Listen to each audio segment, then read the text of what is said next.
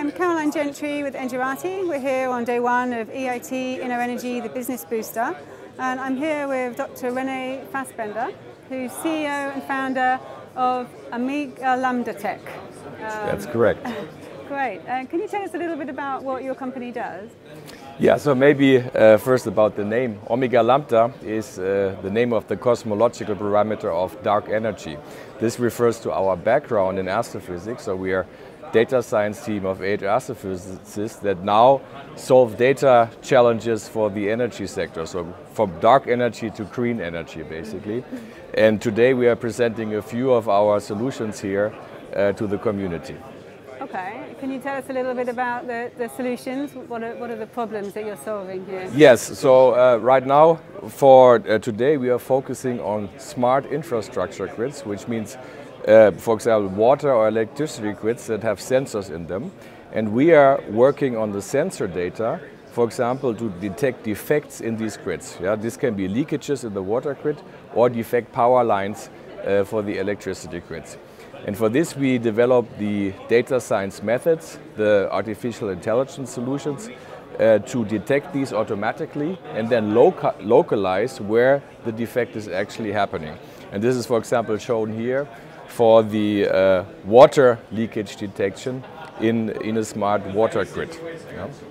Okay, and you know, how will this change the way that a water company or a power company might organize its maintenance? Well, water losses are actually a huge problem. So in Germany is still doing pretty good. There about 6% of the water is lost, but in other countries like France, it's more than 20% of the drinking water is lost.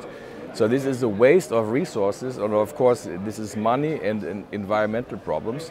So there's a lot of energy going into changing this, and right now detecting and finding a leak is a very manual process that costs a lot of money and a lot of resources, and we are trying to automate this to get the fastest possible alert for a new leakage and the precise localization where this leak is happening. So this saves a lot of money for the utility companies. This way they can repair a lot more leaks and save water for the environment and also save costs and additional damages that can arise once water is leaking into other infrastructure. Sure, yeah.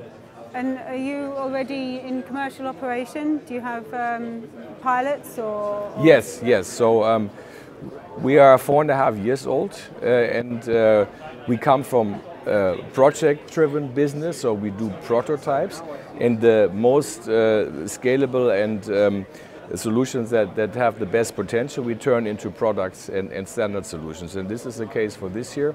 So we have several pilots going on right now, and the next step would be to have a system which is standalone and which does everything automatically, runs in the background, sends out alerts and so on. Okay. And which countries are you targeting initially? So right now our core market is the DACH region, Germany, Austria, Switzerland, but this is our first European conference and we already had some interest from other countries. So once we have things in place and we have a ready solution, I think we'll also go to other countries outside the German-speaking countries. Okay, great. So have you had a lot of footfall at your stand? Has this been a good event for you? Yes, we are basically booked out until tomorrow afternoon with meetings, yeah? And then there was the pitch, and we'll see how far we get there.